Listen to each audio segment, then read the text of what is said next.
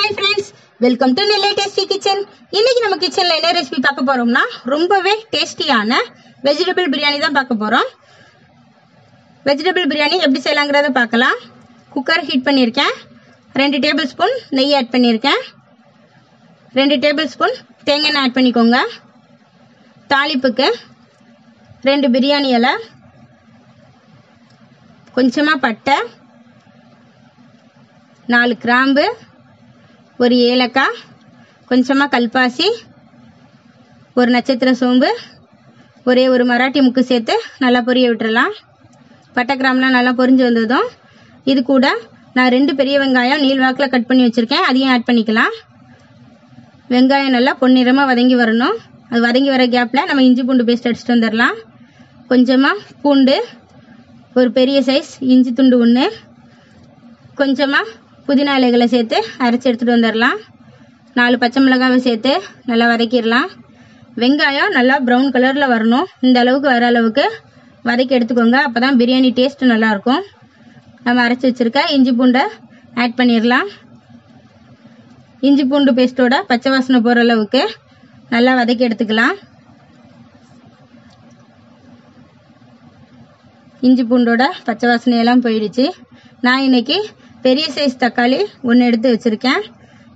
அதை கட் பண்ணி ஆட் பண்ணிக்கலாம். நல்லா பழுத்த தக்காளி பழமாக பார்த்து எடுத்துக்கோங்க. அப்போ தான் பிரியாணிக்கு டேஸ்ட் நல்லாயிருக்கும். தக்காளி பழம் சேர்த்து வதக்கி விட்டுறலாம். தக்காளி பழம் மைய வதங்குற அளவுக்கு வதக்கி எடுத்துக்கோங்க. இது கூட காய் ஆட் பண்ணிடலாம். ஒரு கேரட், 6-7 பீன்ஸ், குட்டியாக ஒரு உருளைக்கிழங்கு கட் பண்ணி வச்சுருக்கேன், அதையும் ஆட் பண்ணிக்கலாம். காய்கள் எல்லாத்தையும் சேர்த்துட்டு எண்ணெயிலேயே வதக்கி விட்டுறலாம்.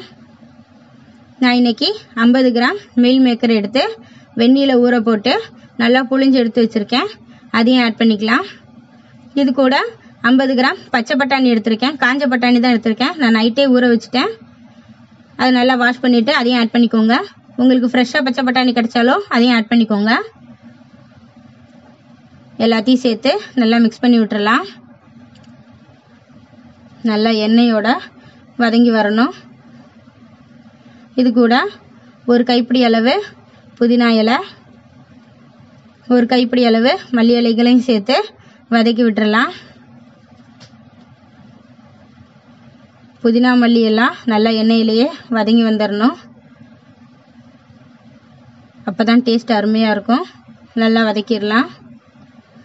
இது கூட நான் 3 டேபிள் ஸ்பூன் கெட்டியான தயிராக எடுத்திருக்கேன். தயிர் அதிகமாக புளிப்பு இல்லாத மாதிரி பார்த்துக்கோங்க. அப்போ தான் பிரியாணிக்கு டேஸ்ட் நல்லாயிருக்கும். தயிர் சேர்த்து நல்லா கலந்து விட்டுறலாம். காய்களோட நல்லா மிக்ஸ் ஆகுற மாதிரி கலந்து விட்டுக்கோங்க. இந்த ஸ்டேஜில் நம்ம மசாலா பொருள்லாம் ஆட் பண்ணிடலாம். காரத்துக்கு தேவையான அளவு மிளகாத்தூள் எடுத்துக்கோங்க. 1 ஸ்பூன் மல்லித்தூள், 2 டேபிள் ஸ்பூன் பிரியாணி மசாலா, பிரியாணிக்கு தேவையான அளவு உப்பையும் சேர்த்து வதக்கி விட்டுறலாம். நான் இன்னைக்கு 1/2 டேபிள் ஸ்பூன் மிளகாய்த்தூள் எடுத்திருக்கேன். உங்கள் காரத்துக்கு தேவையான அளவு மிளகாய்த்தூள் ஆட் பண்ணிக்கோங்க. மிளகாய்த்தூள் மல்லித்தூளோட பச்சை வாசனையெல்லாம் நல்லா போகட்டும். நான் இன்னைக்கு அந்த டம்ளரில் 3 டம்ளர் அரிசி எடுத்திருக்கேன். அதுக்கு 6 டம்ளர் தண்ணி ஆட் பண்ணிடலாம்.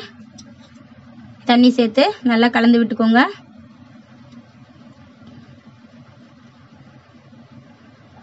தண்ணி இந்த அளவுக்கு நல்லா கொதிச்சு வந்ததும் நான் இன்னைக்கு 1/2 மணி நேரமாக ஊற வச்சு வச்சுருக்க ரைஸை ஆட் பண்ணிடலாம். சாப்பாட்டு ரைஸ் தான் ஆட் பண்ணுறேன், அதனால 1க்கு 2ங்கிற கணக்கில் தண்ணி ஆட் பண்ணியிருக்கேன். நல்லா கலந்து விட்டுக்கோங்க. இந்த ஸ்டேஜில் உப்பு காரம் பார்த்துக்கோங்க. ஒரு பாதி லெமன் பிழிஞ்சு விட்டுறலாம். உப்பு காரம் பத்தலைன்னா ஆட் பண்ணிக்கோங்க. குக்கரை க்ளோஸ் பண்ணி 2 விசில் வச்சிடலாம்.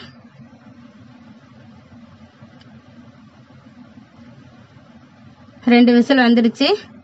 குக்கரை ஓப்பன் பண்ணிடலாம்.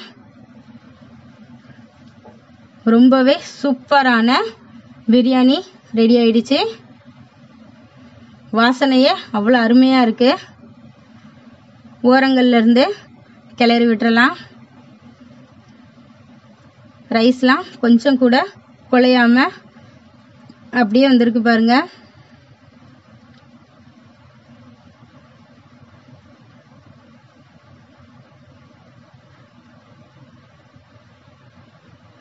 ரொம்பவே சூப்பரான வெஜிடபிள் பிரியாணி ரெடி ஆயிடுச்சு. நீங்களும் உங்கள் வீட்டில் செஞ்சு பாருங்கள். செஞ்சு பார்த்துட்டு எப்படி இருந்ததுன்னு கமெண்ட் பண்ணுங்கள். பிடிச்சிருந்ததுன்னா லைக் பண்ணுங்கள், ஷேர் பண்ணுங்கள். கூடவே கீழே இருக்க ரெட் கலர் சப்ஸ்கிரைப் பட்டனை கிளிக் பண்ணிக்கோங்க. பக்கத்தில் இருக்க பெல் ஐக்கானையும் கிளிக் பண்ணிக்கோங்க. அப்போ தான் நான் போடுற வீடியோ உங்களுக்கு உடனுக்குடனே வந்து சேரும். தேங்க்யூ.